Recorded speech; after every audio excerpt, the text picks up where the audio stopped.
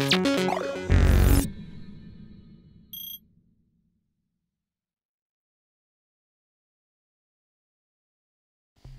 I'm Laura and this is Phil. We have been playing around with a sound system we had that basically allows us to make floors make music, and looking at how you could visualize that in an abstract way.